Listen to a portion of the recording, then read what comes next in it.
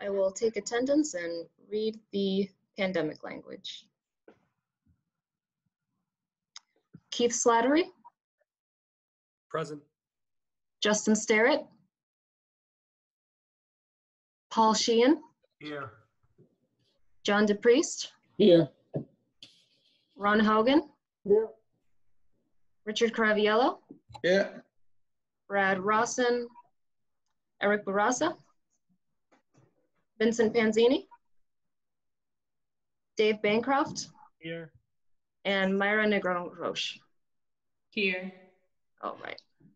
Given the unprecedented circumstances resulting from the global coronavirus pandemic, Governor Charles Baker issued an order to provide limited relief from certain provisions of the open meeting law to protect the health and safety of individuals interested in attending public meetings.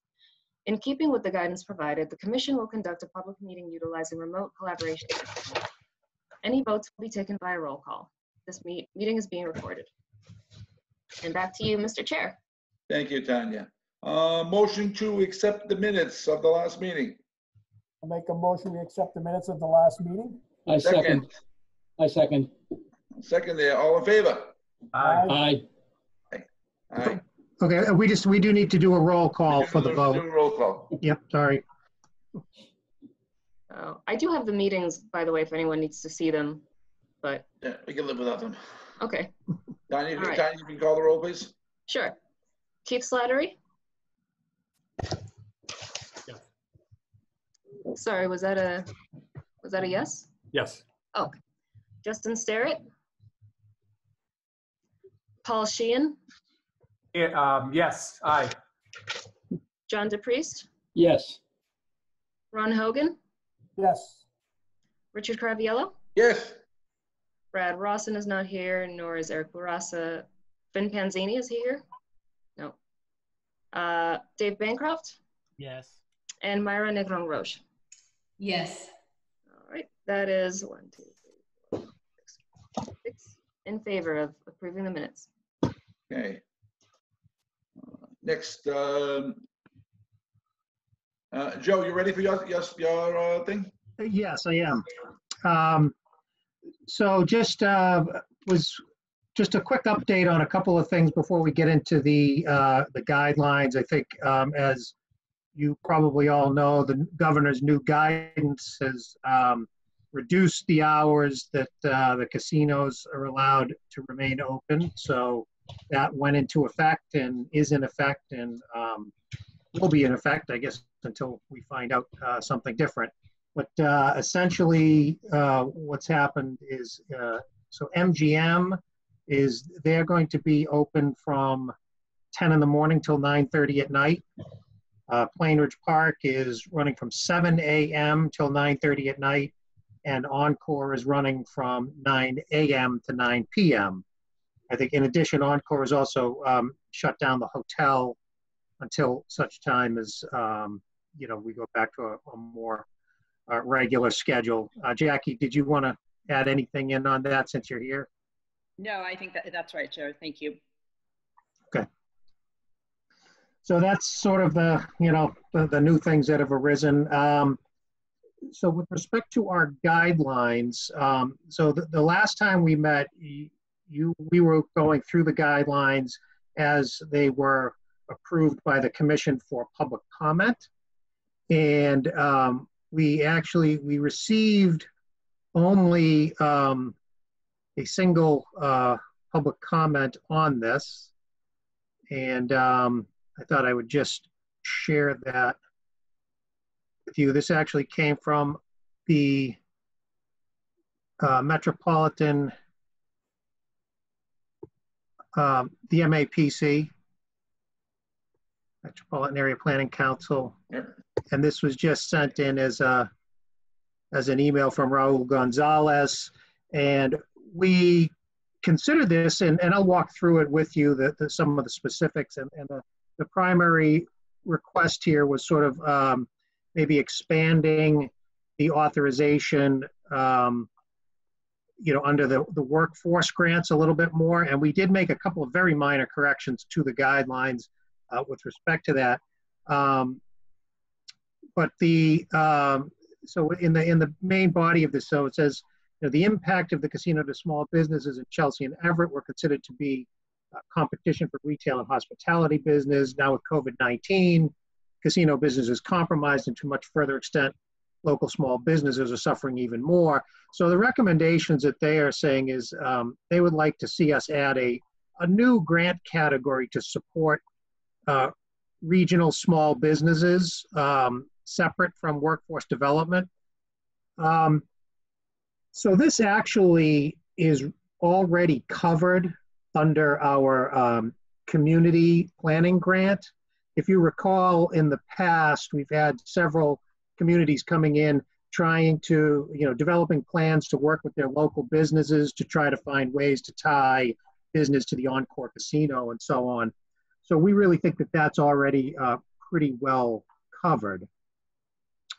And then on item number 2 here, they talk about high unemployment from hospitality and retail industries now includes, unemployed from the casino itself, and saying that those workers need to be upskilled to help them break into a new career if they're not able to be reemployed by the casinos.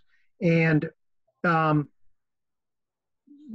our workforce grants, that's not something that would be prohibited. Whoever is proposing those grants would need to, make a good case to us that that's appropriate.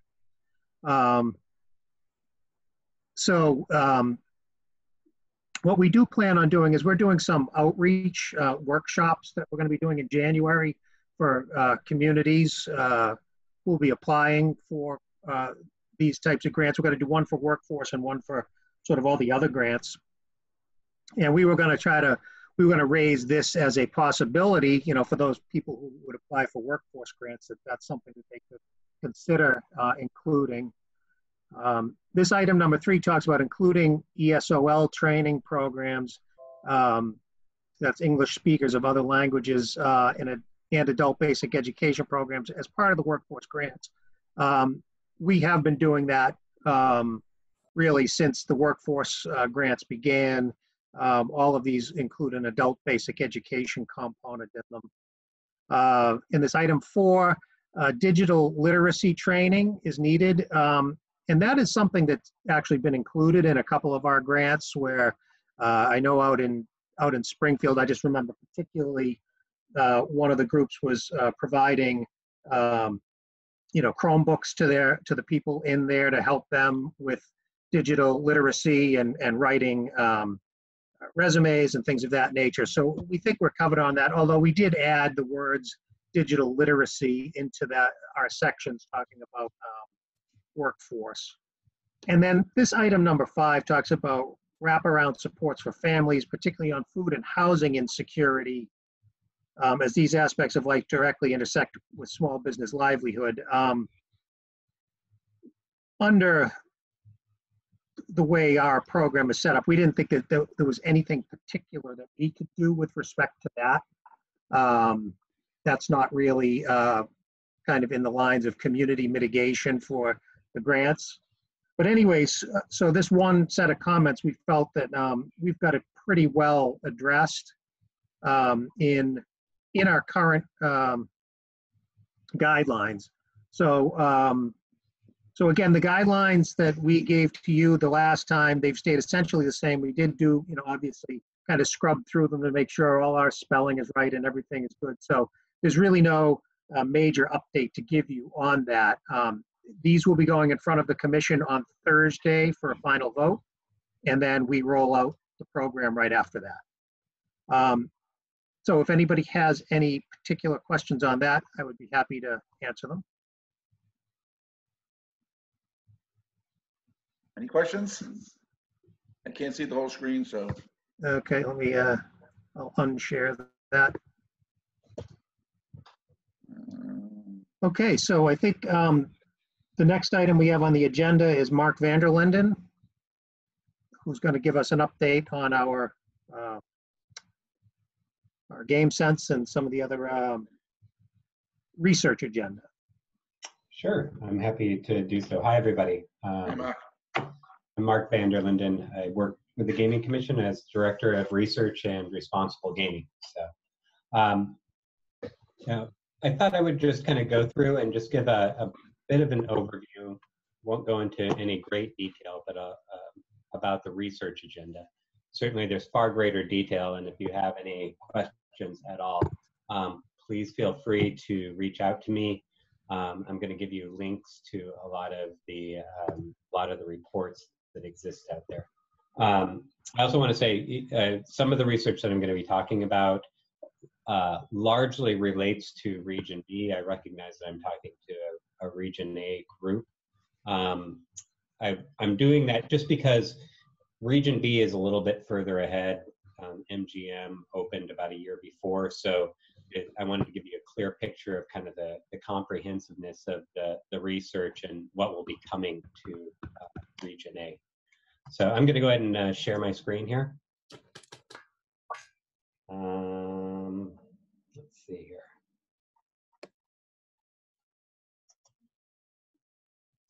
I got to find it.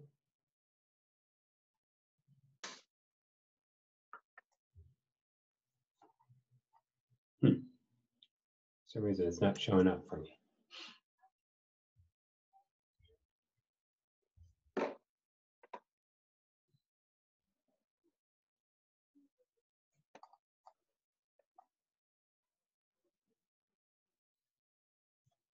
Hold on just one second. You ever have this trouble where you're trying to find the right screen to share, but it's just not showing up for you? Mm-hmm. There you go. I'm just showing right now, I'm showing the research agenda homepage. Is that right? Yep. Okay, that's not what I want to show you. Hold on just one second.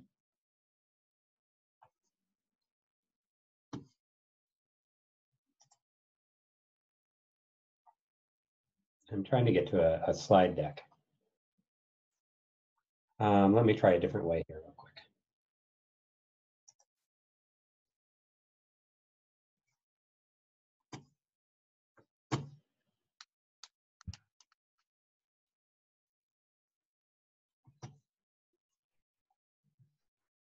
Well, Mark, it looks like Teresa just hopped on to save the day for you. Okay. Hey, Teresa, Hi. would you mind sharing your screen of the slide deck that we had developed here? For some reason, oh, wait, hold on one second. I think I just found it. Now, are you seeing a slide deck here? Yep. I think it just needed you to be on there. All right, I apologize for that. So,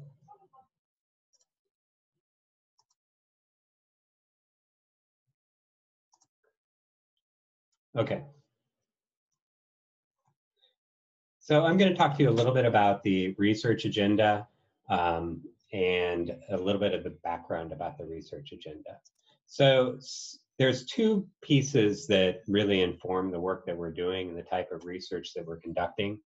The first and probably the biggest piece of it goes back to the Expanded Gaming Act, the actual law that legalized casino gambling in Massachusetts. Section 71 provides a lot of detail on precisely what we are directed to do research on, the topics and the areas. But generally speaking, it's to understand the social and economic effects of expanded gambling and use the findings to inform evidence-based policy and regulation. There's a whole piece on looking at or conducting research relative to neuroscience, psychology, sociology, epidemiology, and etiology of gambling, which is interesting and really tells us that we have a long ways to go. It's extensive, and we probably won't touch on some of those areas for years to come. Hey, Mark. Yes, sir. Things don't seem to be scrolling through on this. We're still on the cover page of your okay. presentation.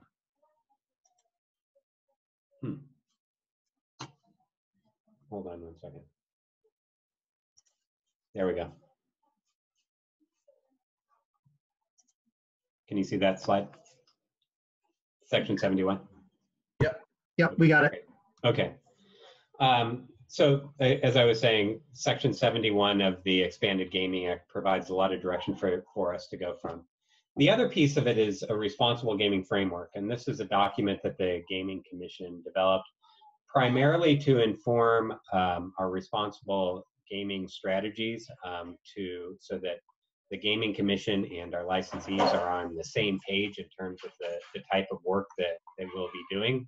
But there's a whole nother piece to this, which is to create and translate knowledge to support evidence-based decision-making about gambling policy and regulation. This piece really is important as we're generating a lot of data, we're creating a number of reports, but as you know, that the reports are only as good as they are being used to inform policy and regulation. So what I see is that between these two documents, it really provides a pretty clear set of marching orders for us. So the MGC doesn't carry out the research agenda on our own. We rely exclusively on contractors to carry out the research agenda. Our primary vendor for the social and economic research, and certainly the research that I think this group would probably most be interested in, is being carried out by UMass Amherst, their School of Health and Health Sciences. That group is the overall contractor for a lot of the economic work that is being done. They are in a partnership with the UMass Donahue Institute. This is important because it's this represents a neutral body of academics that are carrying out the research agenda and the studies, specific studies. And this is unique in Massachusetts. There's a fair amount of gambling-related research looking at both the social and economic impacts of casino gambling in the United States. But to have this type of neutral body carrying out the research is actually unique and an important aspect of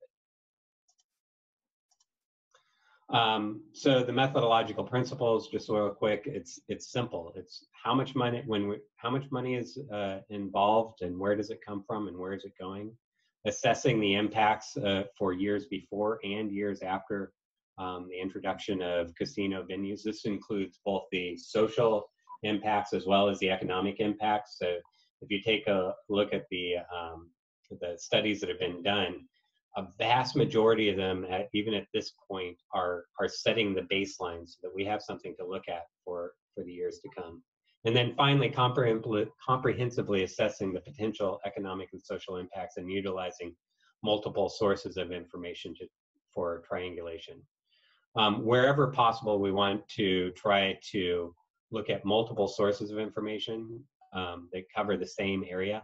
It does a much better job of being able to determine causation if you're looking at multiple sources of data.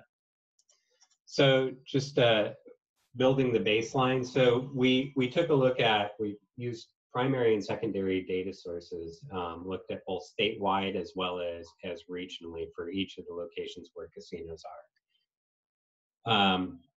We have baseline indicators, as I said before, in both social and health, as well as economic and fiscal. To drill down just a little bit further in the social and health, we covered these specific dimensions, looking at problem gambling, crime, population health, demographic impacts, and environmental impacts. And you can see below that, it speaks to the specific types of studies that are being carried out. On the economic and fiscal side, again, the big bucket areas that we're taking a look at are direct casino impact. And so, for example, within direct casino impacts, we're looking at employment, revenue, and expenditures. And we're looking at personal income, business establishments, real estate and housing, and government and fiscal.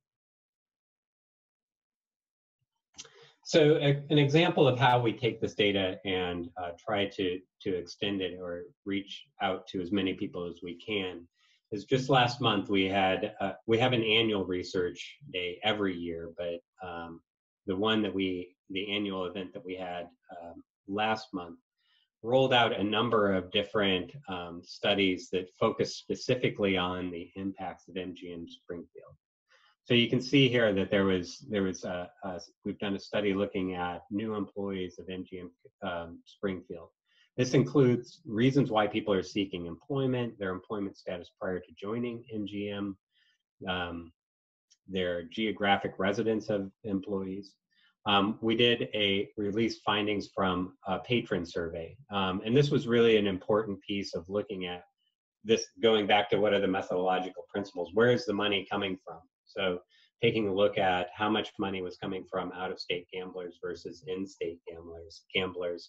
What parts of the economy was money coming into MGM Casino? Where was that being diverted from, or what percentage of that was being diverted from other sectors of the economy?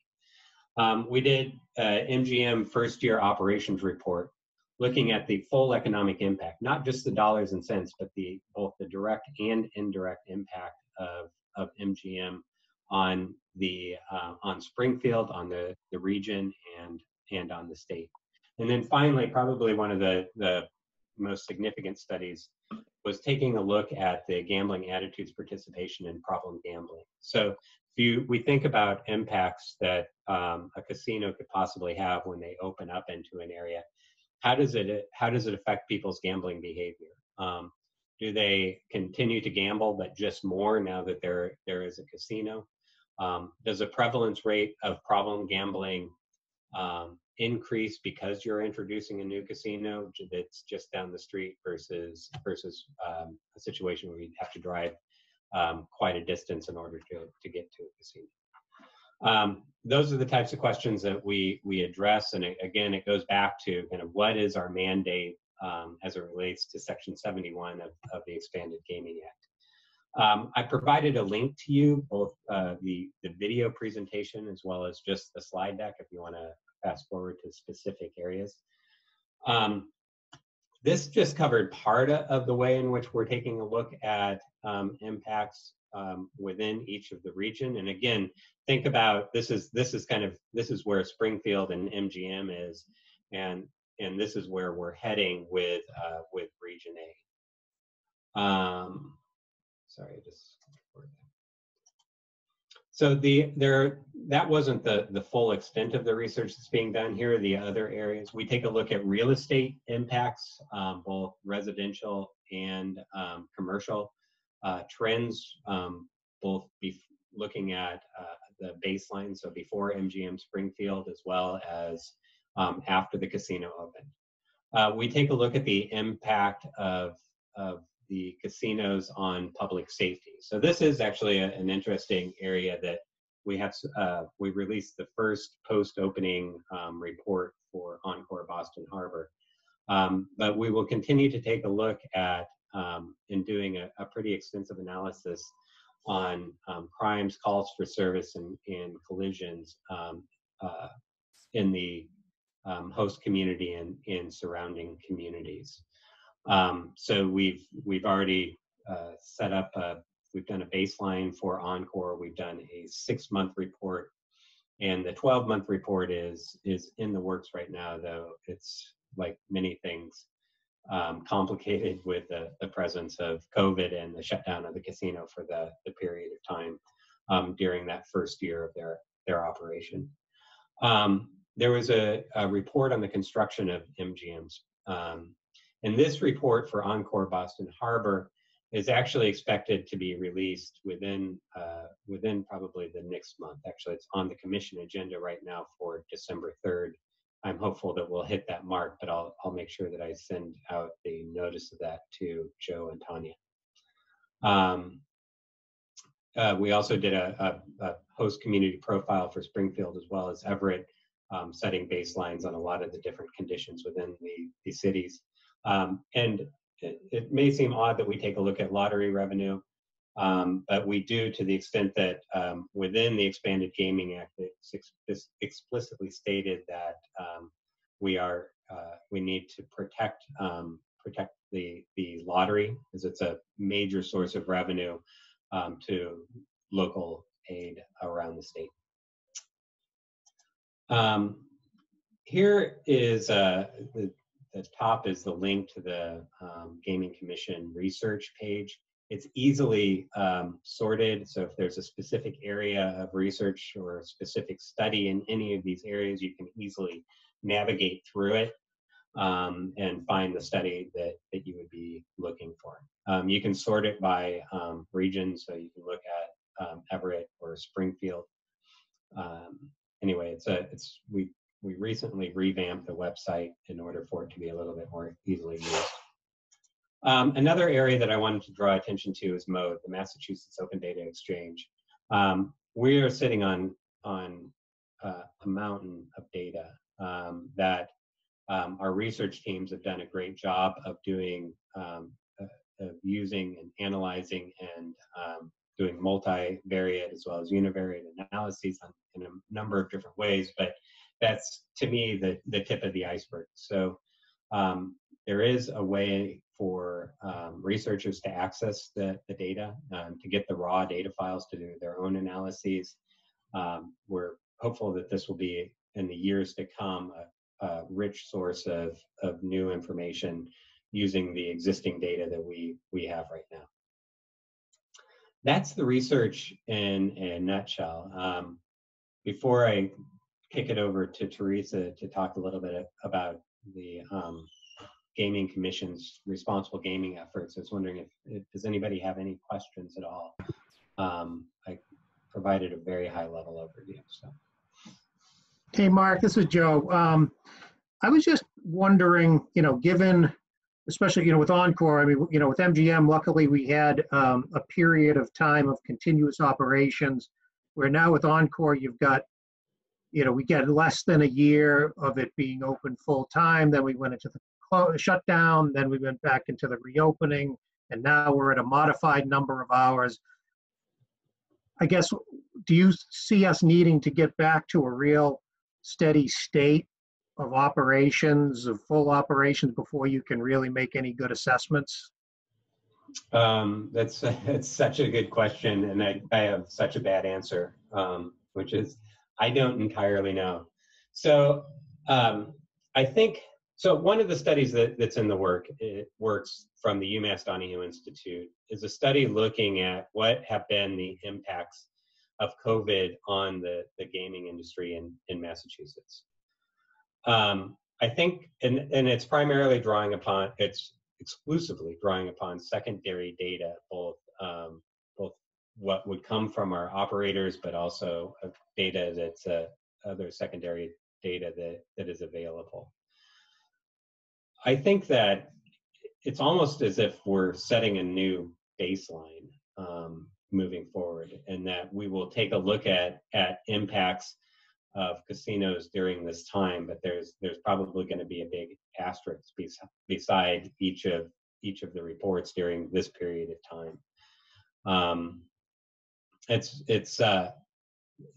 still worth taking a look at. I think that our casino operators play a role in both generating tax revenue and providing jobs and economic benefit to the host and surrounding communities. And it's probably, arguably really as important now as it was when the Expanded Gaming Act was passed for those exact reasons. So, sorry, I kind of talked around your question, but I think that's the best answer I can give you. Anybody else? Any other questions?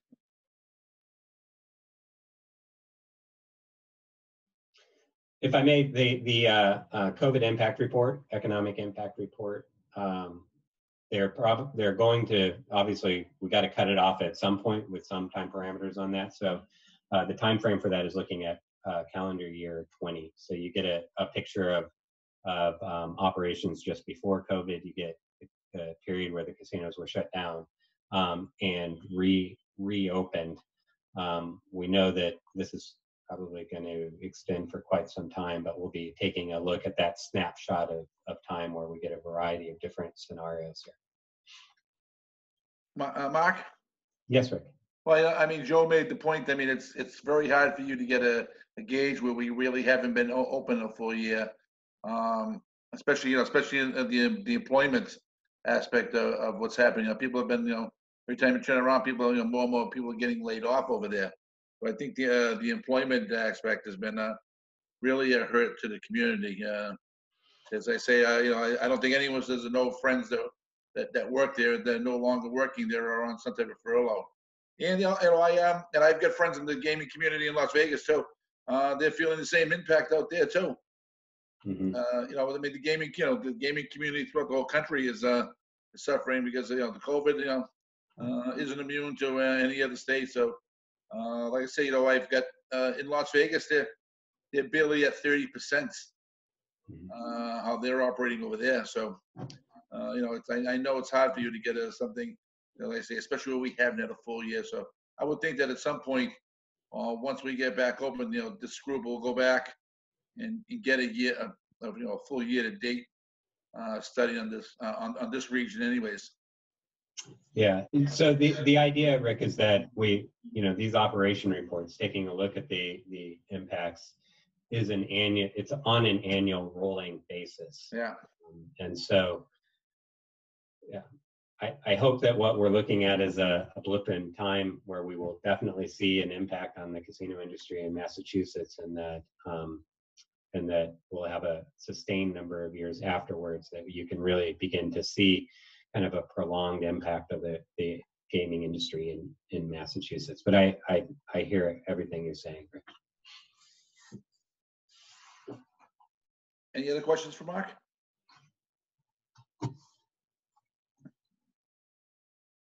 Okay, hearing and seeing none. Mark, you have more information you want to go over? Yeah, Teresa, are you? Let me just stop sharing my screen. Teresa.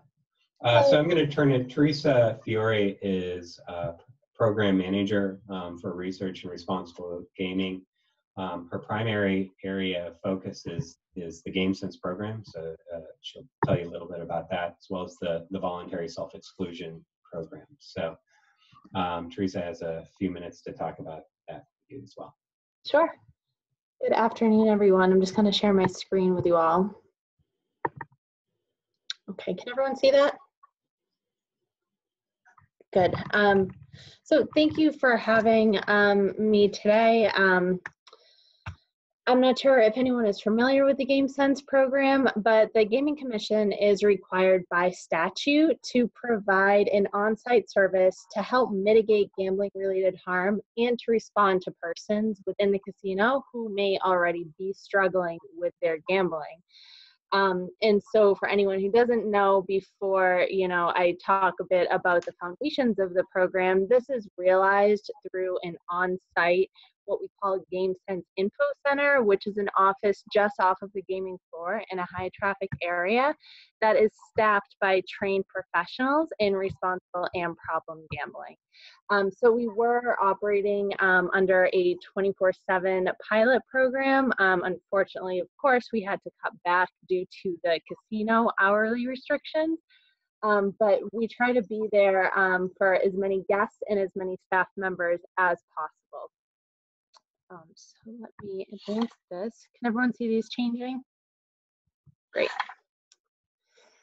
So what is GameSense? We define it as an innovative, responsible gaming program which encourages players to adopt and/or maintain positive behaviors and attitudes that reduce the risk of gambling-related harm. So what we mean by that is, we want all individuals visiting Encore Boston Harbor or any of the 3 casinos in Massachusetts to keep gambling as a safe form of entertainment and never progress to the level where their gambling is starting to negatively impact any area of their lives. Now, should they already be presenting with a gambling problem, our GameSense advisors are there to respond directly to those individuals, and we have tools and resources available for them. So who does GameSense serve? Primarily, we are there to support casino patrons, anyone coming in and out of the casino, our game sense advisors will work with, will try to engage and speak with. We also have in-casino advertising promoting both the Game Sense program and responsible gaming tips, as well as resources for persons who have developed a harm or a problem with their gambling.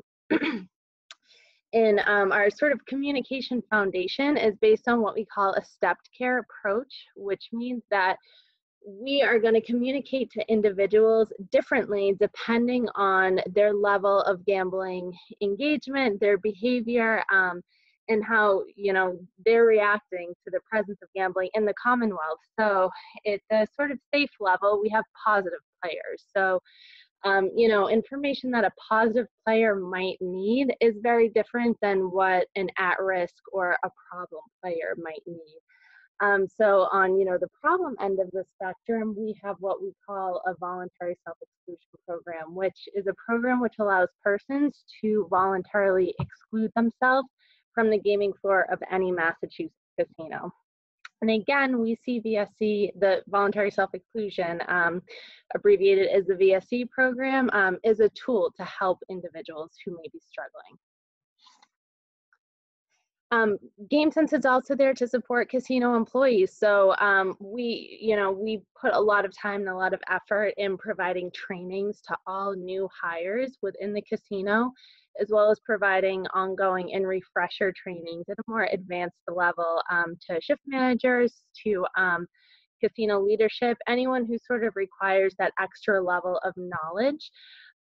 In individuals who we like to work with and have personal relationships with, because they can really help to, further our mission of ensuring that all players who enter the casino are playing in a healthy way.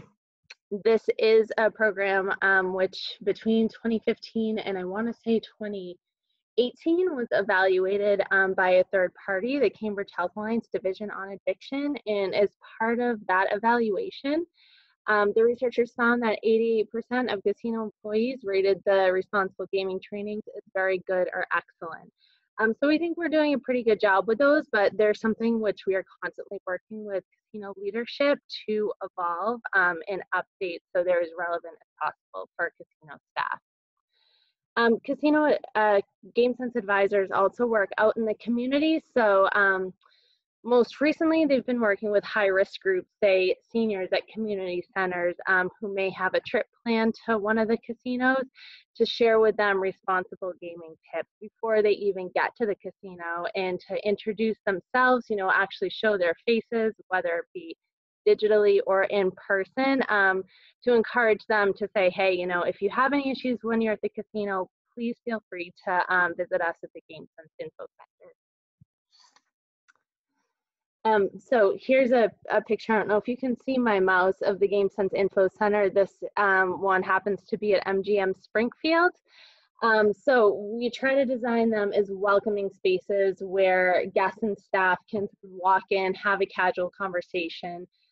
They're also equipped with private offices for individuals who may be struggling with their gambling and want to have a more sensitive conversation with our Game Sense advisor. So we try to be as flexible as possible to meet all guests and staff wherever they need to be met and however they're comfortable.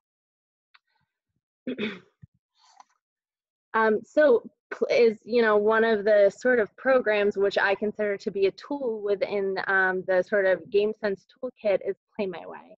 And that is a budget management program that's currently in pilot at Plainridge Park Casino. It allows individuals to set a predetermined monetary limit on their EGM, electronic gaming machine spending, and it notifies them as they approach and even exceed their preset budget.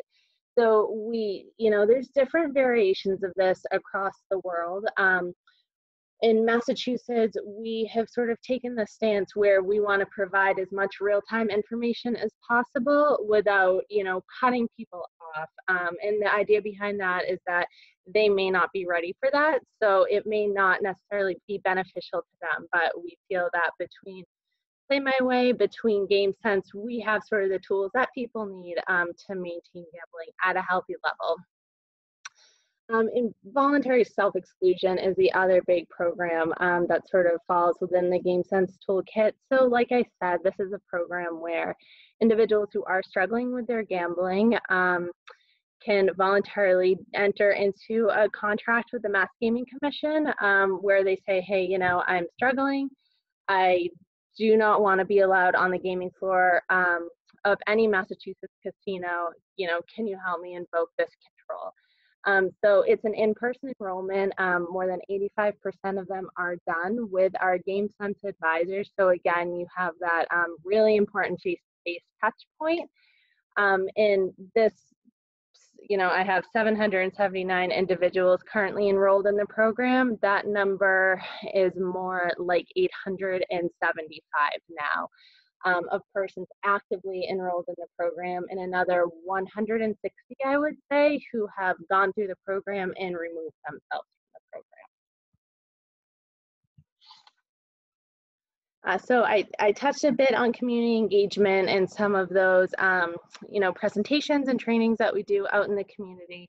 We also have a website where individuals can access our information 24/7 and get in touch with the GameSense advisor if they're at home, if they're on the road, and that, you know, can be accessed through gamesensema.com. These are just some metrics, a quick snapshot of the program. I especially like these graphics. I'm not sure if you can see my mouse here, but you can see each of these symbols represent a casino staff member.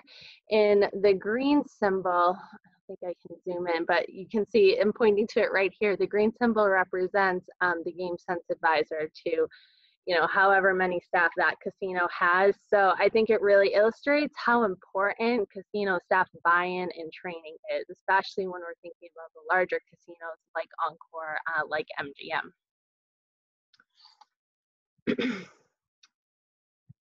Some more metrics. Advertising and marketing. So like I said, we do have in-casino signage, which is branded according to GameSense standards. You can see this is a slot bank, I believe at Plainridge Park Casino. And it's hard to tell, but this is actually one of my favorite ads. It's a cartoon of Benjamin Franklin, and it just says, keep your Benjamins on a budget. And the call to action is, you know, visit the GameSense Info Center to learn more about setting a budget and sticking to it. So that's sort of the theme and the tone of a lot of our messages. We have also, you know, held advertising space on buses. I believe this is a bus in Springfield on the casino route in downtown. And then, you know, these are just some more screenshots of our website where we have some interactive elements. GameSense in the news. We have been picked up by a few different news sources, which is always exciting and a lot of work, but it is good to see us getting our name out there since it is such an important program. And, you know, we have really great feedback on the effectiveness of the program, you know, not only from guests, from staff who use the program, but also through our evaluation. And here's just a picture of one of our GameSense teams. So right now, I want to say we have 21 staff members known as GameSense advisors across all 3 casinos within the Commonwealth. And like I said, you know, they're reachable pretty much at any time at this point, online, even if they can't physically be at the casinos in person around the clock any longer. And that is all I have for the GameSense piece. I touched a little bit on Play My Way. I touched a little bit on voluntary self-exclusion. Were there any questions, or Joe, Mark, did you have any other topics you wanted me to cover in my few minutes? That was good. Thanks, Teresa.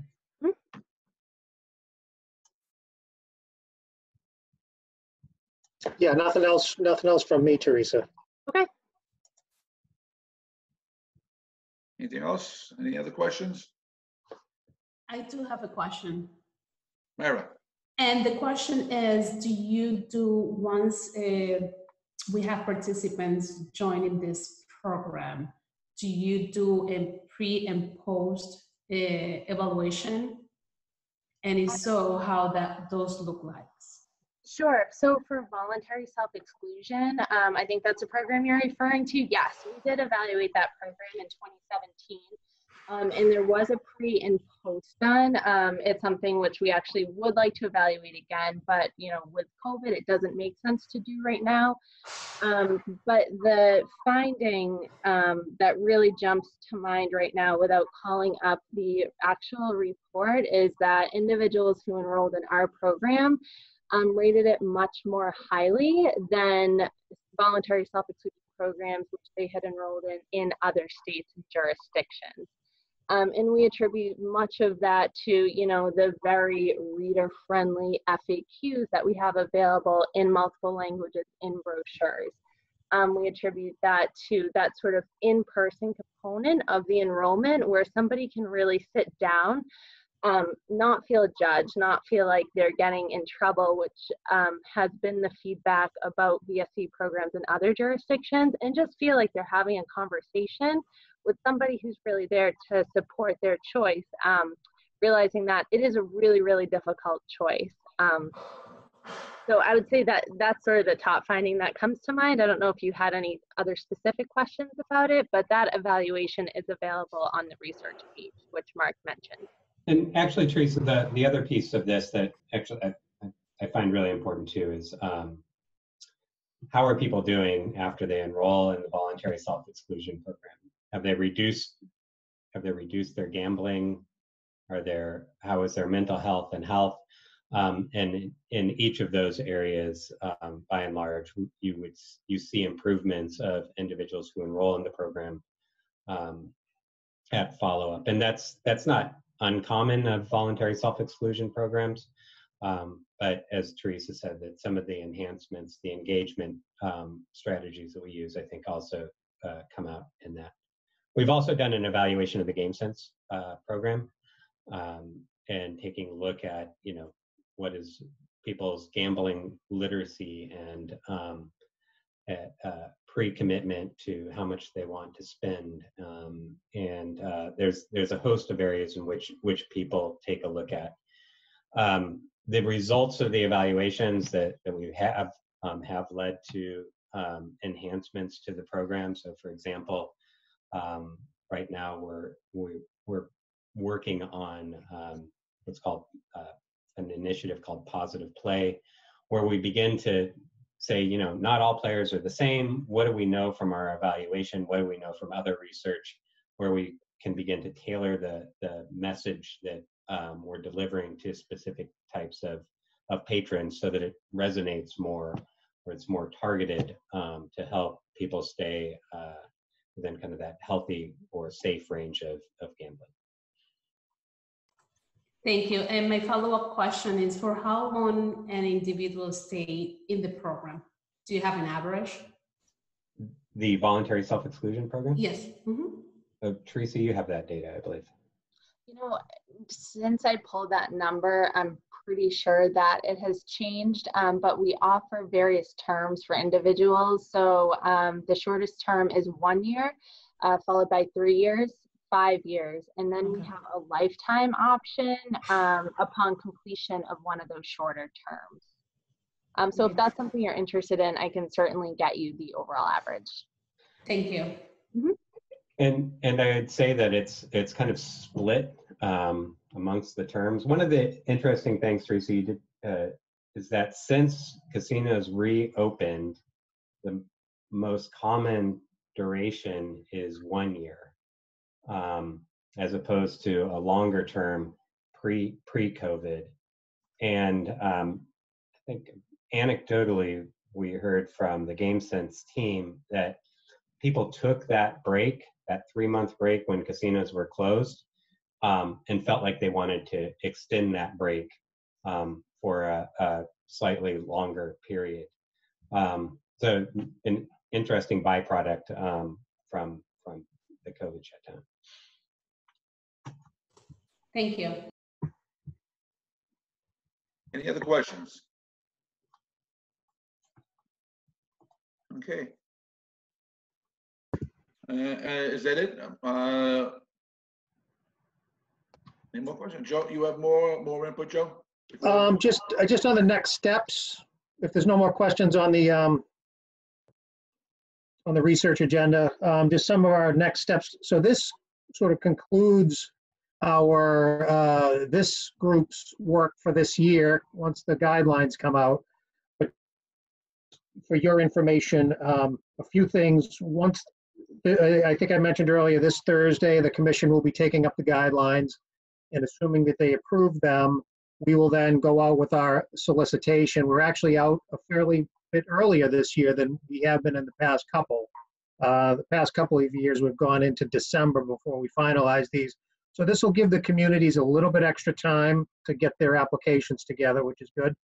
And as I said, we're going to hold 3 workshops between December and January. The first one being for, once the commissioners approve this, we're going to send out a letter to all of those communities that haven't expended their reserves, and explain to them the process, the new process. And then what we're going to do is in the middle of December thereabouts, we're going to have a workshop with those folks to try to, we'll talk through some, what some of the other good projects people have done, and see if there's a good way to get those funds spent. And then in January, I said we'll do a workshop for the workforce applications, because that's really a sort of a completely different animal than some of our other grant applications. And then we'll do a third one for sort of the general grant programs. Again, we want to stress to folks that you got to find that nexus to the casino, and we want to really see, the hope is that these outreach sessions will maybe get some people thinking a little bit, and also maybe help us get a little bit better applications than maybe we have in the past. So we have those coming up, and then of course the application deadline is January 31st, which is actually on a Sunday. And normally, under normal circumstances, we would either push it to the Friday before or the Monday after. But since everything's done online here and through the Combis system, we just kept it with the 31st of January. So those are the things that we have coming up. I think in the past we have talked about trying to maybe reconvene this group a couple of times during the year, and I think thus far we haven't been terribly successful in that. I think we have done it a little bit in the past, but I think the idea is we would like to have this become a bit more of a regular type thing than just happening in the fall, maybe a meeting in the spring after we get applications, and we could maybe walk through that a little bit, and maybe talk about some of the other things that the Gaming Commission does just to keep these groups informed. That's why, we had Mark come to this one to talk about that system, and we have, other things going on as well. So I guess with that, I guess that was all that I had. Mary, did you have any last thoughts?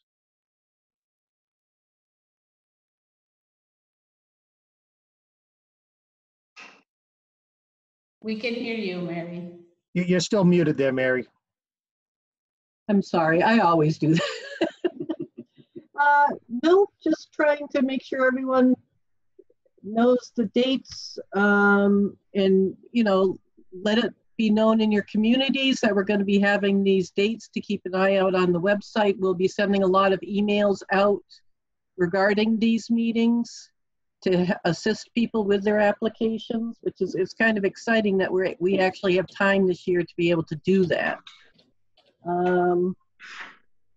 There is going to be a public safety report that's going to be coming out sometime in March. So maybe that's around April, and maybe somewhere we could try and schedule a meeting around then once the study comes out, because I think you'd find that interesting. Other than that, I think we're good. I'm all set. Mary, I lost my screen. Oh, yeah. Mary, if you could send the committee out the outreach workshop date so we can get it to our people. Yes. That'd be helpful, in case they're not, everyone's busy with all this stuff, and this way we can do it. And I don't see why we can't schedule a meeting now for sometime in April, just to get back together. I mean, no reason why. Joe, do you agree?